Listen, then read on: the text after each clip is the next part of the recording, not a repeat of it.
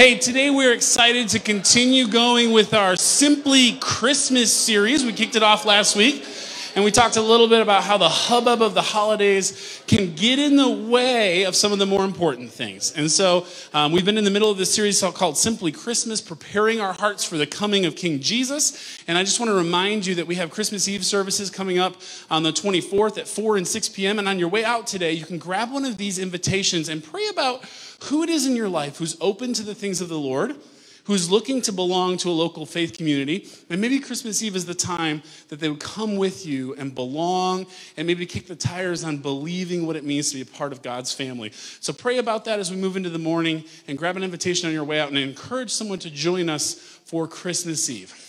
Today we continue the Simply Christmas series, and I'm excited to have a guest preacher this morning. Cathy Dryer is our children's pastor for our family of churches. She's specifically at Ridgepoint in Holland, but she also works with Zach, who you just met, and our other people at Cultivate to help make sure that we are discipling our children and that we are caring for the next generation of the church. So Cathy's going to share with us this morning. Welcome and thank you. Appreciate it.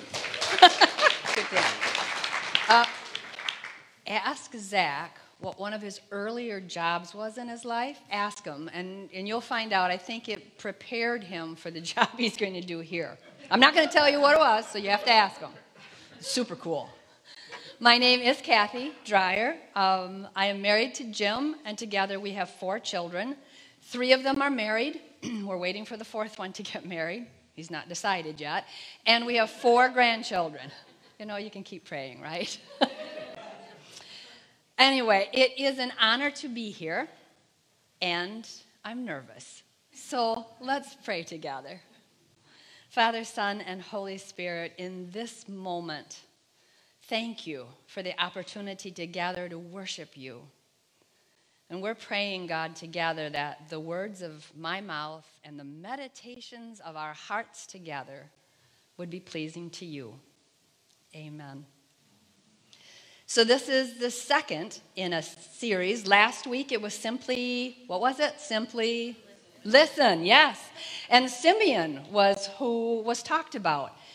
I love what I heard, that Simeon was an active listener, and that in his listening he knew the Spirit was telling him 2 things. One, that he wouldn't die before he saw the Savior. And I love the second one. While he's holding that baby, he knows that this baby is that Savior. Today, we're going to talk about simply believing.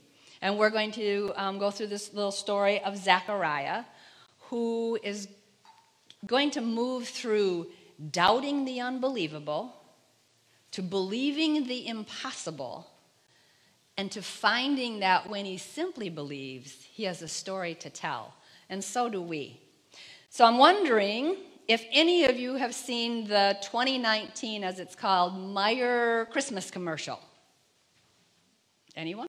Yep, a couple hands. That's because you were here. I saw you. That's okay. What I'd like to do is have you watch it. I'm going to step aside. They're going to show it to us.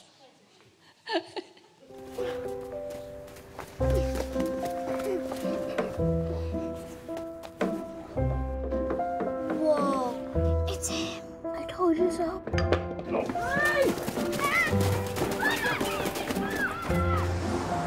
It's cold out here. Gotta get this coat on, all right?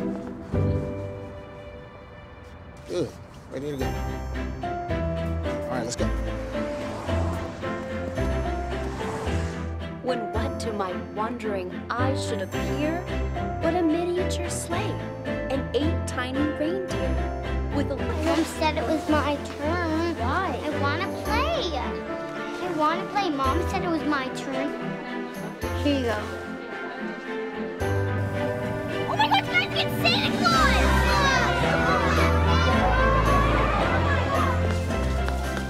Can I please have a cookie? Of course. Thank you. You're welcome.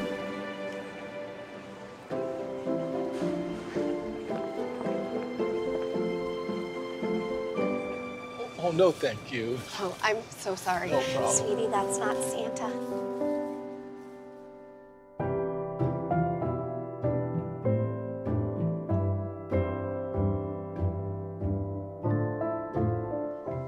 believe. What that commercial is trying to get after is your adult heart, where doubt has layered on layer after layer. And it says, peel it back. Go back to that place when you were a child and it seemed simple to believe. I'm going to ask you to do something with me. So some of you have coffee cups. I'm going to ask you to put them down. We're going to shake out our hands. I used to be a teacher. We're going to take a deep breath. Let it out. That was for me. And I am going to teach you the signing of the word believe in American Sign Language. So first you're going to take your dominant hand and point to your head. This is where your thinking happens. So point to your head. Then it comes down and you close your hands like you're holding something. And you hold it tight. So believing is something you know that you hold on to. We'll do that one more time. Believe. Remember that thought. So we're going to go into the story of Zechariah. I'm going to read it from my Kindle. You may follow along in your Bible, or you may simply listen. Go back to your childhood when you would listen to the stories that your mom, dad, or grandpa or grandma would tell, knowing this is the word of God.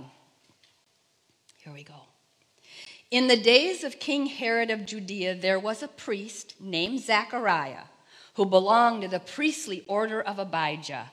His wife was a descendant of Aaron, and her name was Elizabeth.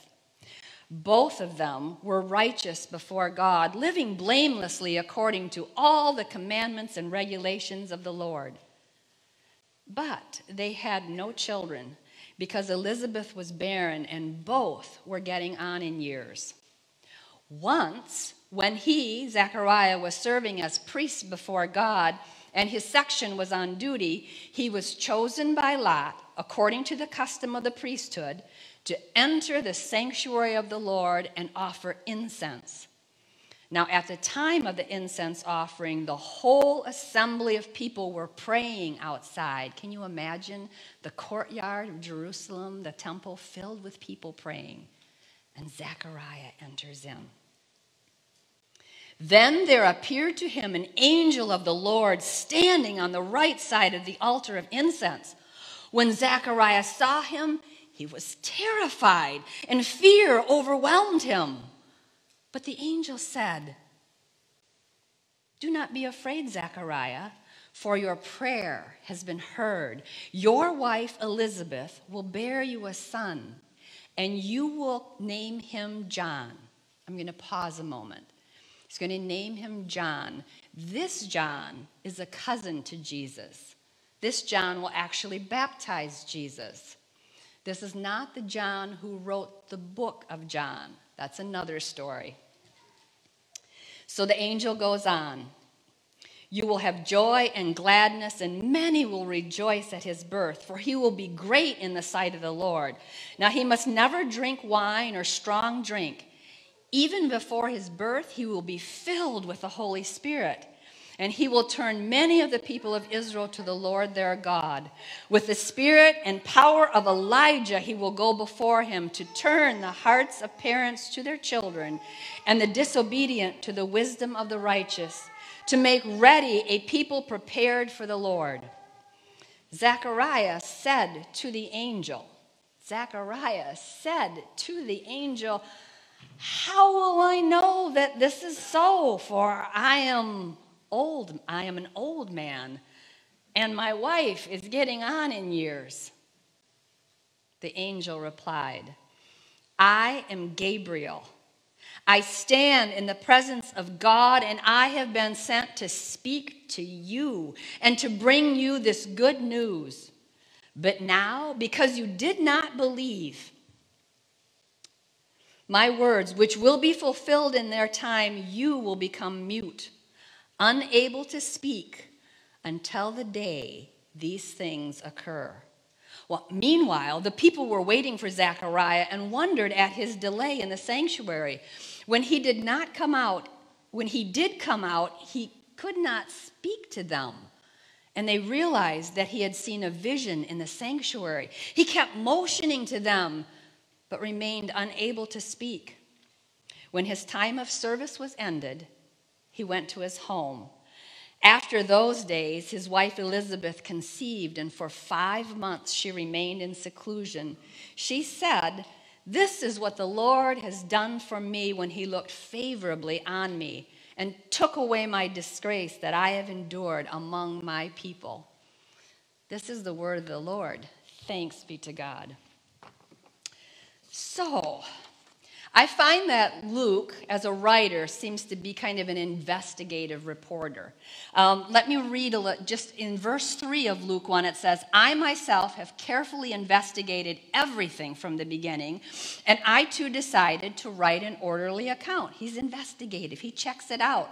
He mentions conversations that he wasn't a part of, so he must have talked to people. In the time of, when Herod was the king, I don't know if you're familiar with it, but Herod as a king loved to build, and he did beautiful things to the temple. You can read actual accounts of how he built it, how he made it bigger. He used pure white marble for the walls and gold for the pillars. And I understand when the sun would shine on it, you would almost have to avert your eyes because of its brilliance. But King Herod also brings corruption to the system, and a man could actually buy his way into the priesthood. And that's why I think that Luke wants you to know that Zechariah is from a long line of priests. Zechariah has been born into the priesthood, and he marries a woman who can trace her ancestry all the way back to the first priest, who was Aaron. Now, priests at that time were divided into work groups. They would be called to the temple to work for 2 weeks, twice a year. But the person who would go into the inner part, the Holy of Holies, was chosen by casting lots, so that all the names would be put, say, into a jar, and you'd reach in and pull out one. If there were about 1,000 priests in this work group, you could imagine that being chosen to go into the Holy of Holies was a once-in-a-lifetime thing. And the priests used the lots, the casting of lots, because this was allowing God to choose who was going. This is an appointment. So Zechariah goes in, and he goes in with the prayers of the people. That's what priests did. The prayers of the people at this time were, "Savior, come, O come, Emmanuel, save us." Those are the prayers. He walks into the Holy of Holies, where they believe heaven and earth meets. And he puts the incense on the hot coals. The smoke arises, and that's the symbol of the prayers going up to God. And the unbelievable happens. An angel appears. Now, Zechariah's never been to the Holy of Holies. This is amazing. And what does the angel say to him? "Don't be afraid. Your prayer has been answered. You're going to have a son." And he goes on to say that he's going to be a joy and a delight, and the things he's going to have to do and the things he will do. He's going to turn people to God. He's going to make a way, a preparation for the Lord to come. And what does Zechariah say? How will this be so? I want to sit back in my chair and go, "Zechariah, you're a priest. You've got the Torah memorized. You've heard these prophecies. You're standing in the Holy of Holies where heaven and earth meets, and this is an angel telling you, and you doubt it?" It was the age of Nintendo. It was first new on the scene. And my boys were telling us that everyone was going to get them. This is the game to have. This is the best Christmas present. And no. No Christmas present.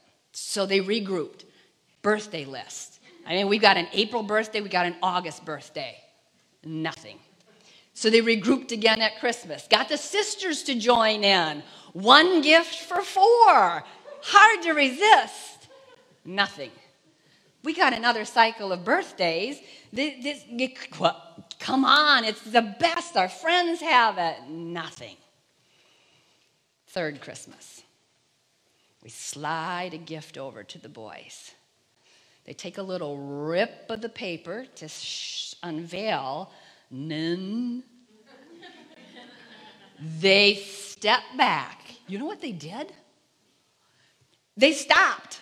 They looked at us and went, "No, really?" I think it's a very human thing when you're waiting and longing and praying and it doesn't appear. A year, 2 years, and you give up hope. And when it comes, you can't hardly believe it.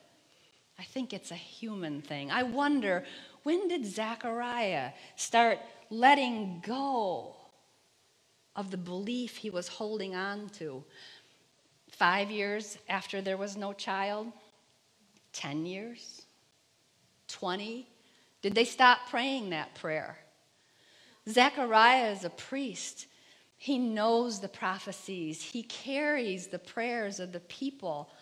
When did he stop believing that Jesus would come?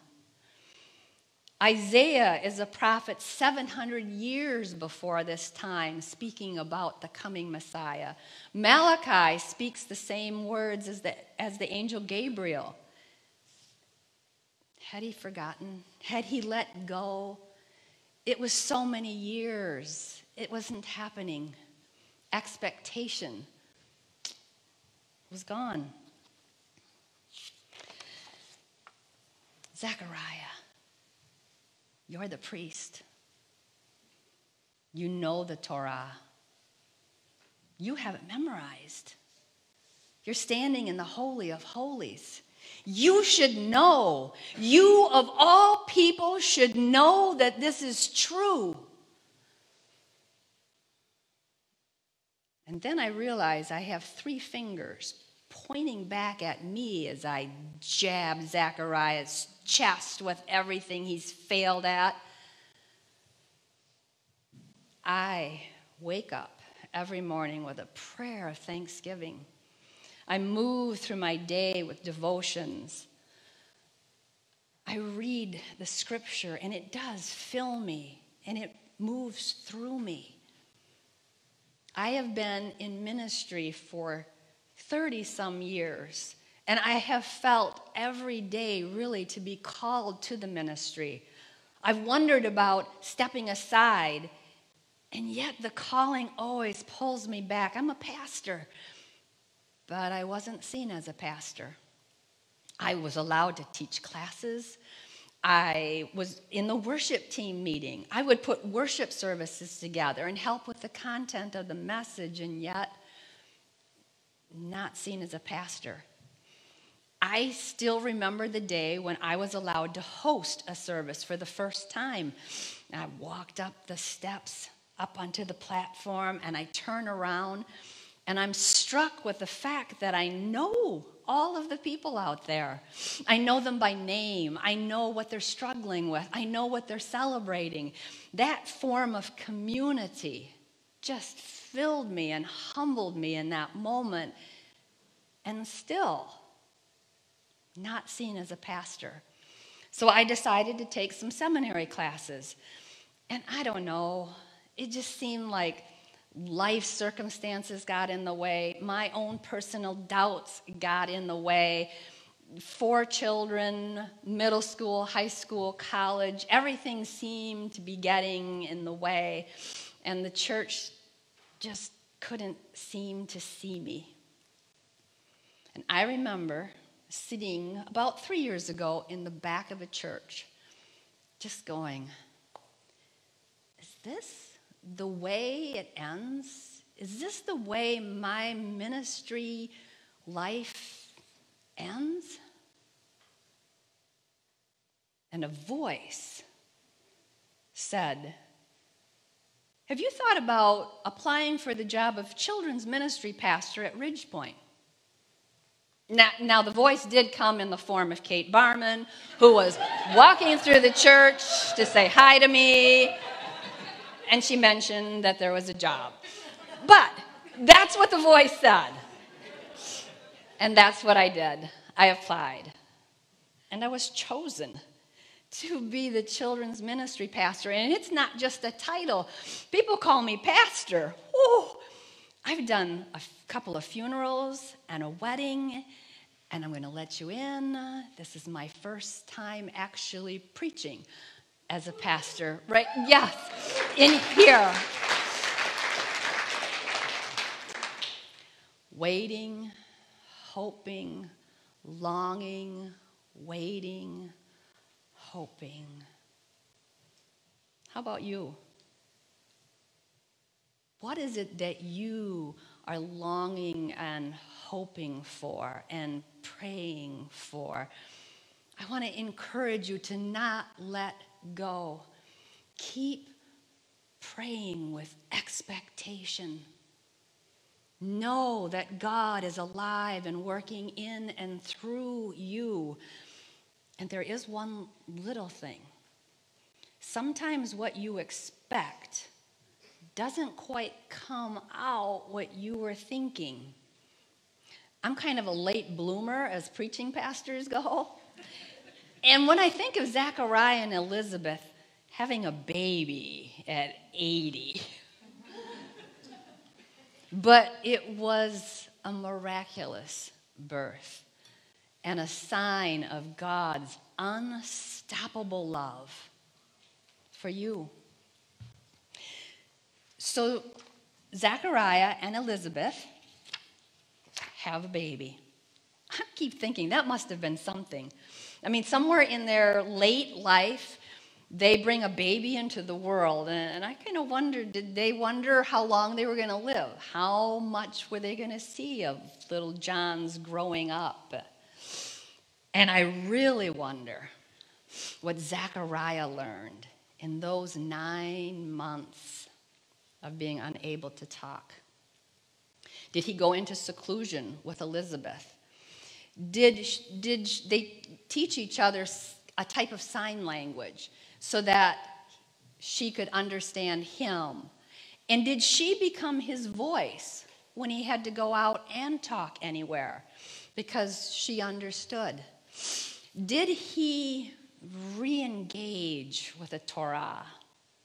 Did he go over those prophecies of Isaiah? Did he start seeing and holding back on to simply believing that all of that was true? Did he draw up a plan and how he was going to teach John to believe, to simply believe, to hold on to the truth, to know that God answers? And sometimes it's a long time, but don't let go, John. Did he learn to do that? Did his mind still because his mouth was still? And did he hear God again? Was the word living and breathing again? The Good and Beautiful God is a book written by James Bryant Smith. And in it are lessons for you to read. And each lesson has a discipline or a practice, something you do for the week while you read the lesson. Lesson 2 is God is good. And the practice is silence. And I'm in the class. How hard could silence be? I mean, actually, it's just silence for 5 minutes. Psh, easy. No. Let me give you a little glimpse of my life. So I go to bed every night with the radio on. It's on a timer, 60 to 90 minutes, and I fall asleep with words. The same radio wakes me up in the morning, not with an alarm, but with words, sometimes a song. I head into the bathroom to get ready for work. First thing, turn on the radio. I mean, it's just a couple of steps. Turn on the radio because I want to know what's going on in the world. After I'm finished in the bathroom, I head to the kitchen for breakfast. What do? Turn the TV on. More words. What's on the news? How do the children dress for school? You know, I got to be in touch. I go into the car to head to work. The first thing I do is turn the radio on because I want more words. I want to know what's going on out there, I guess. And then I get to work where I talk and there are words at me. And I go home and I turn the news back on while I eat, so I'm up on the news. My whole life was jam-packed with words. So I took a deep breath and I started. No radio in the bathroom. I put my makeup on, no radio. And I moved to no TV in the kitchen while I eat breakfast. I even wonder now why I ever turned the TV on in the kitchen while I ate breakfast. We have a picture window that looks out over our property, and I can see a deer walking up the hill, a fox trotting across the ridge. I can see the sun rise. My world of God expanded in that silence.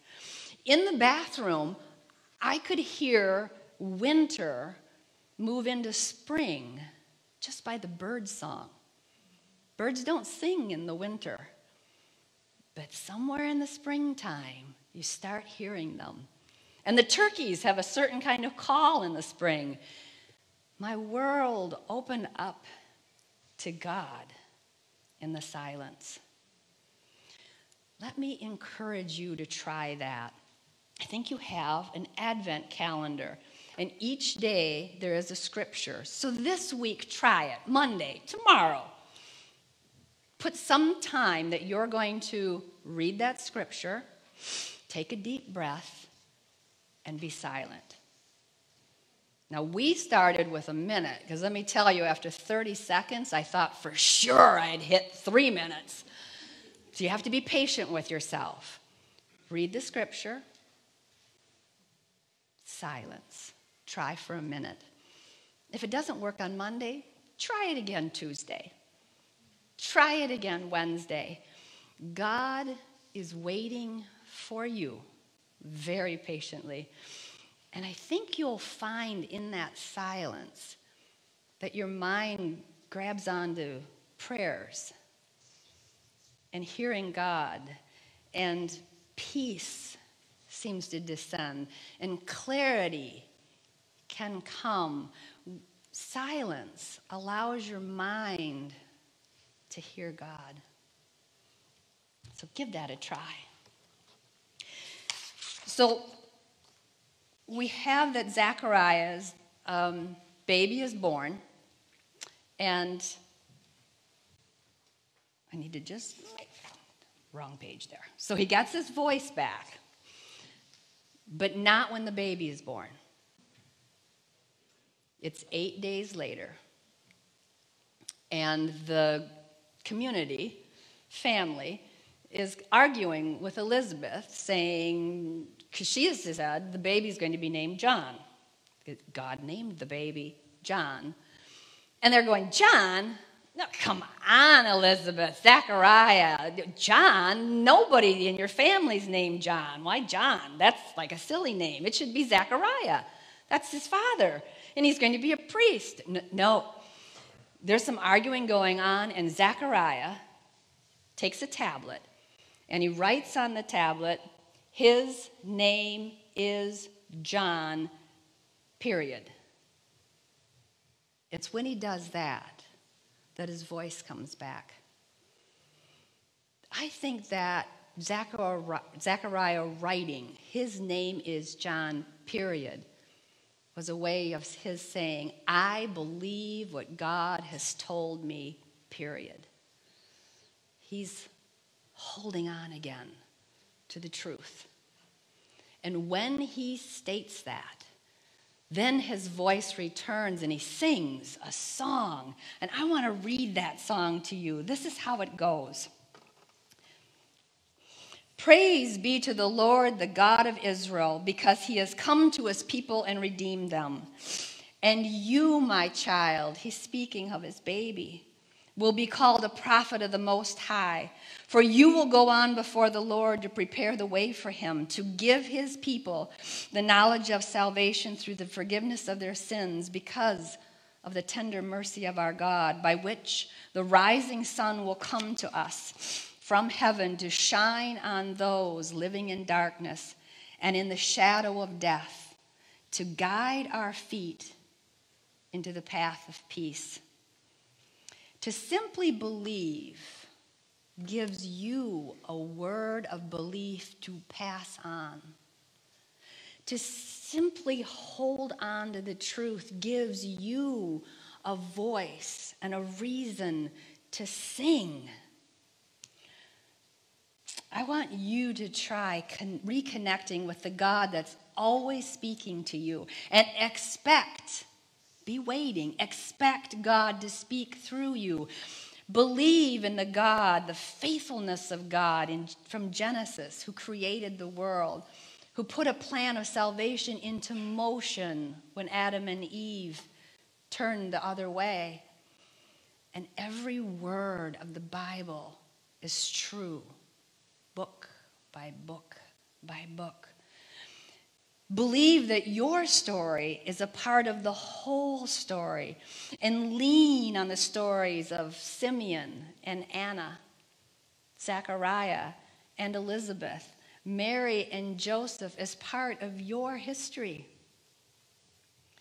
And if you're new to the faith, if those names aren't familiar to you, I know that there are people in this room that would be honored to read those stories with you.